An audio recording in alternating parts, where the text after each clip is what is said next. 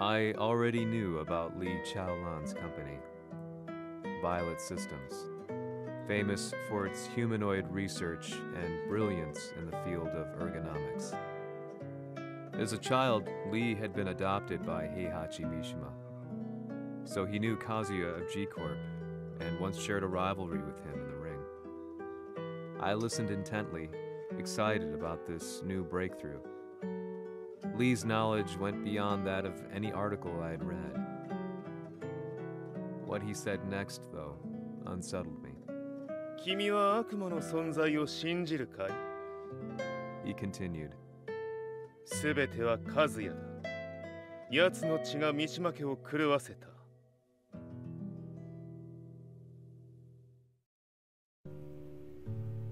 どうかな?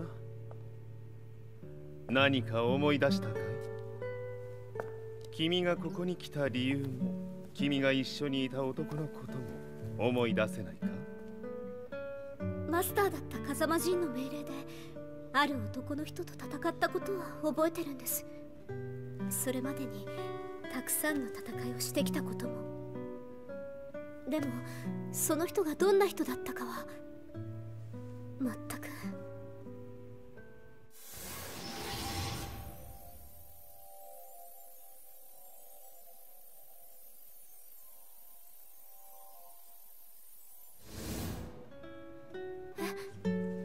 涙がどうして？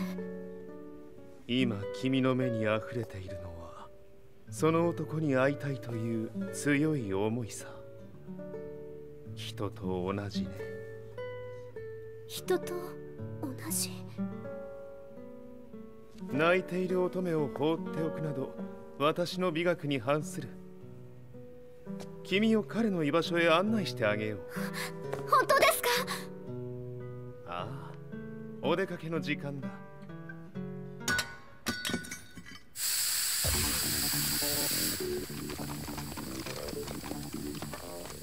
適正の生体反応を確認。これは鉄拳臭。やれやれ、無断侵入と。リーさん。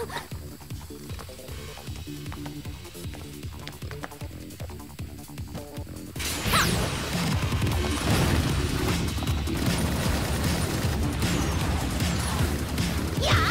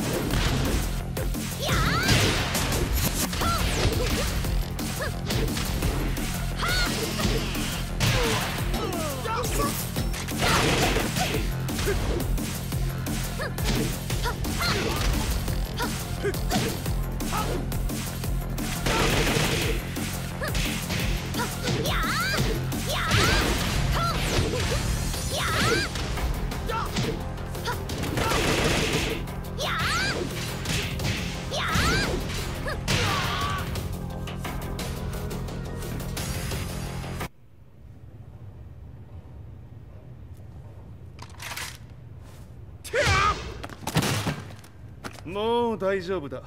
こちらは任せてくれたまえ。はい。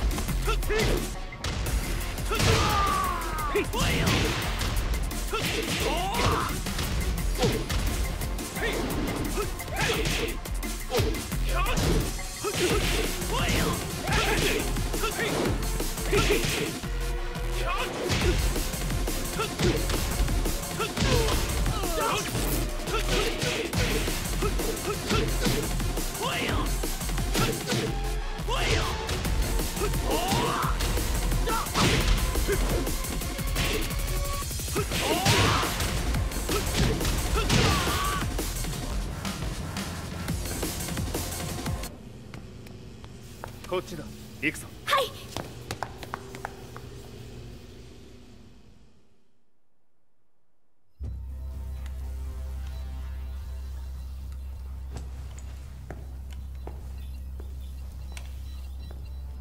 わしが犬間に鉄拳衆の質も落ちたものよの。